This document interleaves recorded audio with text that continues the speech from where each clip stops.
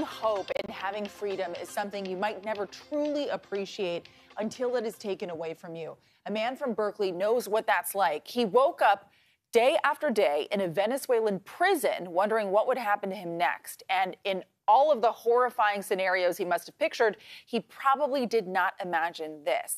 Stepping off a plane in Texas, part of a major prisoner swap between the United States and the country of Venezuela. The U.S. brokered a deal for every American being held in Venezuela to be released in exchange for the U.S. releasing a notorious Venezuelan fugitive. Andrea Nakano is here. She's got more on the Berkeley man who ended up behind bars abroad and what he said the moment he was back on American soil tonight. I mean, how good he must feel tonight. Savoy Wright was arrested on October 20th, but according to his family, charges were never filed in his case. In fact, they were forced to pay a hefty ransom, and they could barely afford it. After months of negotiations between the two countries, Savoy Wright was finally freed, and he is giving us a glimpse of what he experienced the last couple of months. Towering at 6'10", family members call Savoy Wright a gentle giant. He landed Thursday night in Texas. Free at last, thank God Almighty, free at last.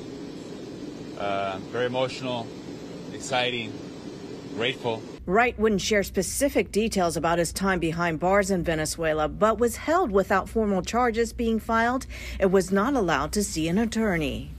Incarcerated, held in Venezuela, kidnapping, extortion, detained and in jail. Wright's arrest came just days after the Biden administration imposed crippling oil sanctions on Nicolas Maduro's government. The Berkeley native says during the hard times he had to go to a spiritual place, but he acknowledged he met angels that helped him along the way.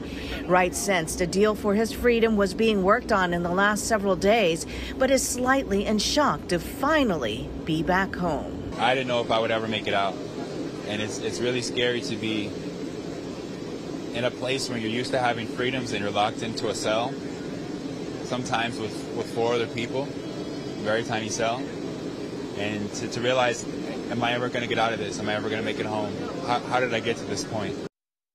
So Wright divided his time between Oakland, Miami, and South America as he worked remotely as a mortgage loan officer. That's what led to his travels overseas. And his family couldn't make it in time to greet him as he got off the plane, but they were finally able to FaceTime and catch up. So very relieved for the Wright family. I'm sure they were kept posted along the way, maybe not in great detail from the United States government, but imagine how they felt just... Apparently, they were talking to other inmates that were with him, and they were only able to talk to Savoy once. So they were getting a lot of information from people around him. Wow, they probably feel great tonight. Andrea, thank you so much. We appreciate you bringing us that story. We're now following some breaking news tonight that is truly tragic out of Oakley, where a pizza delivery driver was shot to death in front of his own home and in front of his own mother. Oakley police say the 24-year-old was on break from his delivery job late this afternoon when he parked in front of his house on Rutherford Lane near Vintage Parkway. Another car pulled up next to his. A passenger got out and shot him at close range before driving away. Police say the victim's mother saw it all. So far, officers have not released any information about the suspects.